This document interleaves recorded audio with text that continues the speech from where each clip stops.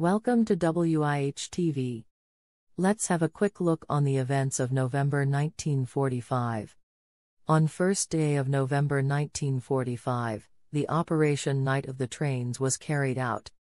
It was first operation carried out by Jewish resistance movement to sabotage operation of the British railways in Palestine. 21 German bankers were arrested on suspicion of war crimes.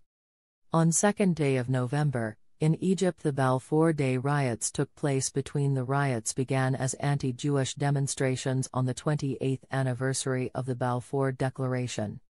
5 Egyptian Jews and 1 Muslim policeman were killed in Alexandria. On November 3, a declaration was made in Indonesia, encouraging the formation of political parties as part of democracy. Irvin Charles Mollison was sworn in as a U.S. Customs Court judge in New York City, becoming the first African American to serve on the federal bench within the continental United States.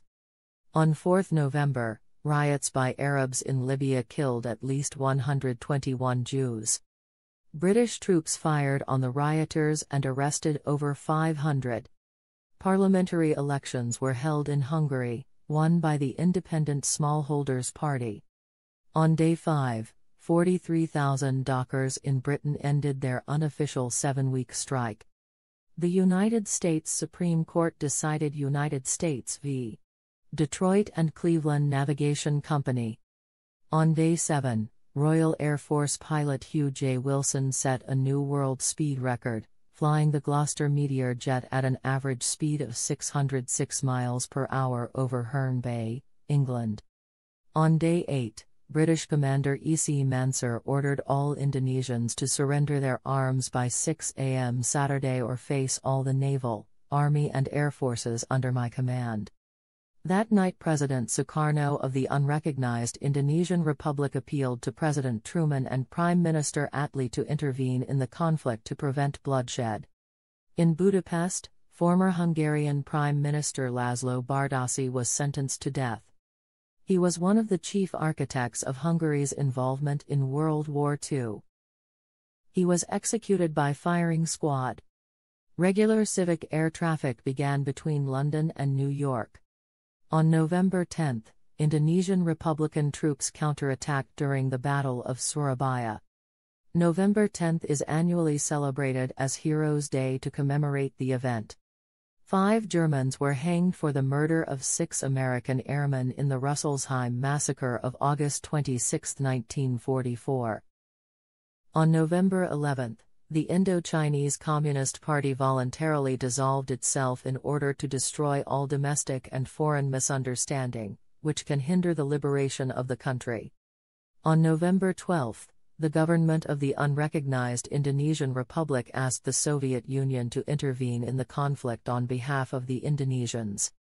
On November 13, the United States and Britain agreed to create a joint commission of inquiry to examine the question of European Jews and Palestine.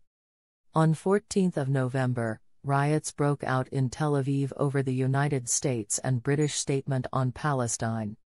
The incident killed 2 and wounded 57. On November 16, UNESCO was founded. On 17 November, French President Charles de Gaulle made a broadcast to the people of France announcing that he was handing back his mandate as president to the French Assembly. Because of excessive demands regarding ministerial posts, de Gaulle said he was willing to continue serving as president but would refuse to entrust a communist with any post related to foreign affairs. Nazis Bergen-Belsen concentration camp commandant Joseph Kramer and female guard Irma Greze and 9 others were sentenced to death on the gallows as Nazi war criminals. On November 18, parliamentary elections were held in Bulgaria. The Bulgarian Agrarian National Union and the Bulgarian Communist Party both won 94 seats. The Portuguese legislative election was held. The National Union won all 120 seats uncontested when the opposition movement of Democratic Unity boycotted the election, alleging electoral fraud.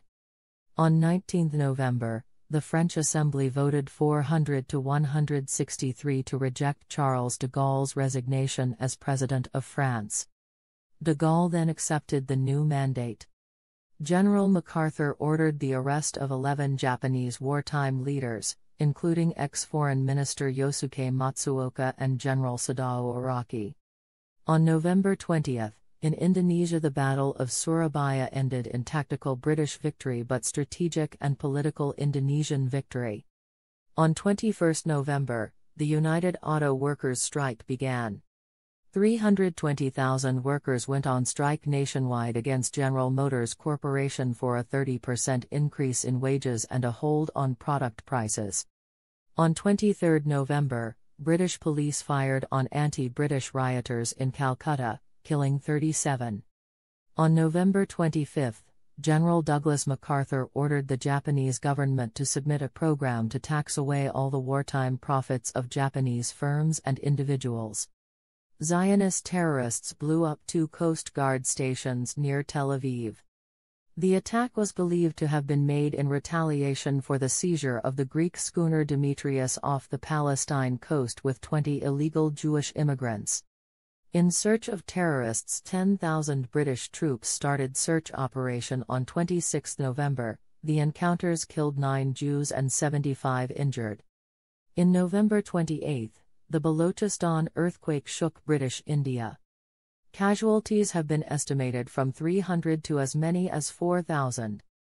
British fascist John Amory surprised the nation when he pleaded guilty to high treason for making broadcasts for the Nazis, even though British law did not allow any sentence for the crime other than death. His entire hearing lasted 8 minutes. On November 29, in Yugoslavia, King Peter II was deposed and the monarchy was ended. The Federal People's Republic of Yugoslavia was proclaimed. Thank you for watching WIH TV.